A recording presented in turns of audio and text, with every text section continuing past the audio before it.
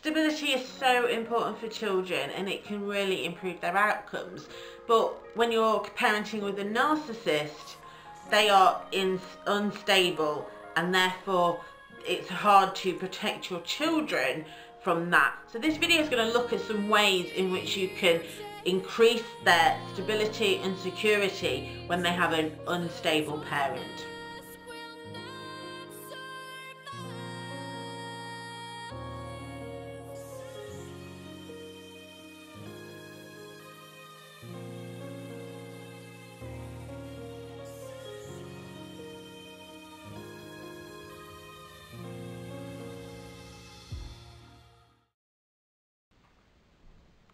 Welcome back to the Nurturing Coach channel. For those of you who have recently subscribed, huge thank you. Really do appreciate it.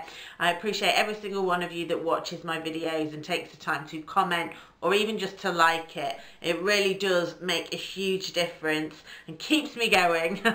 So I want to talk today about an unstable parent and what that can mean for the child and how to protect them in the best possible way.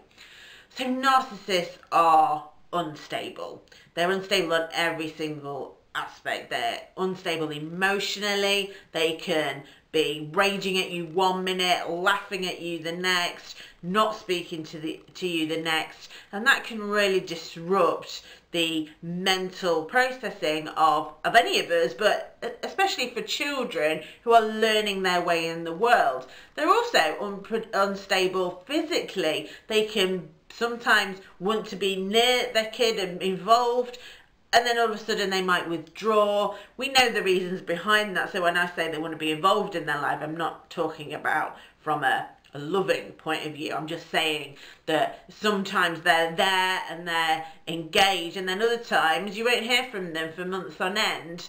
And obviously, again, that has a massive implication for the child's security, because they need that consistency. They need to know that their caregivers can be trusted, that they're going to be there for them. And when you've got an inconsistent, unstable parent, that's sending a very clear message to the child that they can't rely on this person. They can't rely on the people around them that are meant to be giving them that care. And they internalize that. Children do that a lot. They internalize things that go on in the outside world, and they make it like a solid or a concrete plan for blueprint essentially for the rest of the world. So when they've got an inconsistent caregiver, they therefore assume everyone must be inconsistent.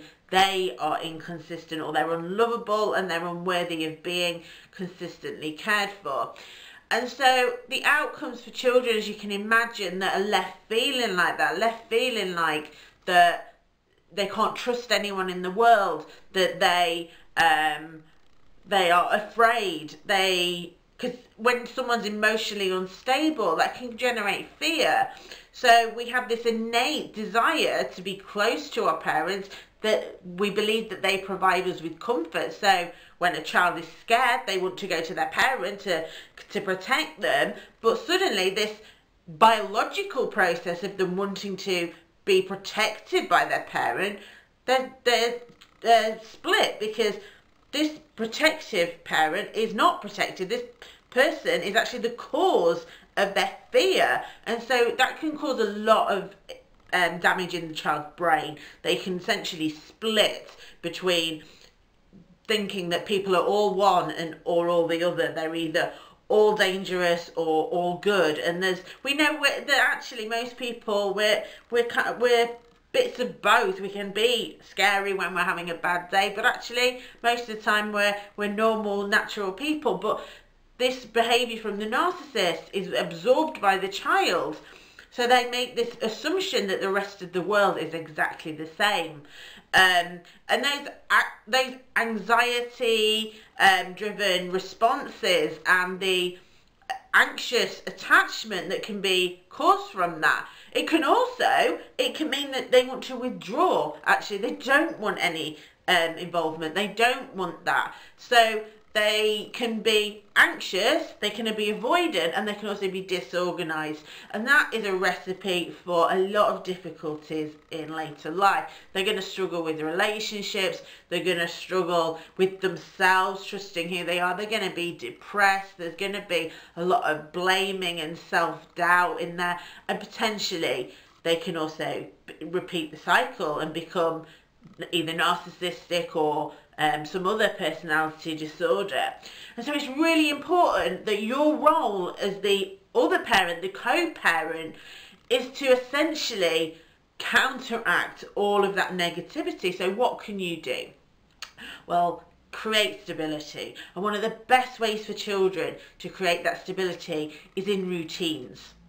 And the narcissist won't have any routines because they're unstable. So at your house, at your time when they're with you, making sure that you get up at the same time, they brush their teeth at the same time, they have their breakfast at the same time, they have their dinner at the same time, the same person picks them up on those days. Just all of these things, they are going to make a massive difference to reducing that instability, because they're getting that mixed message again. They're getting that message that actually, I can trust this person, I can trust you to be there, I can trust that this is going to happen. And so we're counteracting that lack of trust that the narcissist is feeding them, and we're giving them this whole new way of looking at the world. And the more you can do that, the stronger that belief is going to become. So make sure that all the time you are demonstrating that they can trust you, that there is stability in their life with you. And that also goes for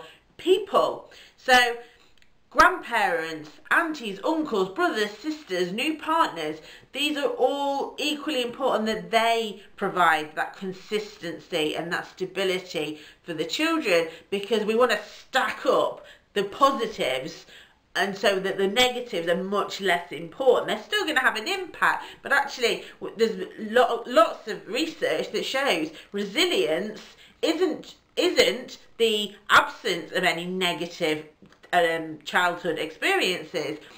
It's how a child responds and their coping mechanisms. So the more you can do in stacking up these positive experiences and stability and security, the more resilient your child is going to be to the negatives over here. So it's a massive job that you have, but you'll be doing loads of these things anyway. A lot of this just comes naturally to a healthy parent. We do love unconditionally. That love isn't conditional on them putting their shoes away or then cleaning their bedroom. We give them that security and that stability, and that we still love you. We might be annoyed at you, but we still love you. We still give them hugs, we still give them attention. And so all of those things are really going to make a difference. And like I say, you do have enormous power to be a positive and good influence and to tip the balance for your children. I hope that you found that helpful. If you would like any help with this, obviously co-parenting with a narcissist is difficult. The booklet that I've put together the link is on the screen right now. But if you would like one-to-one support, do email me at enquiries@thenurturingcoach.co.uk. I'd be happy to answer any questions, or drop a comment below. Don't forget to like, comment and share, just to help other people. And again, if you haven't already subscribed, please do so. It does make a massive difference. Thank you so much for watching, and I look forward to seeing you in the next video. Take care. Bye-bye.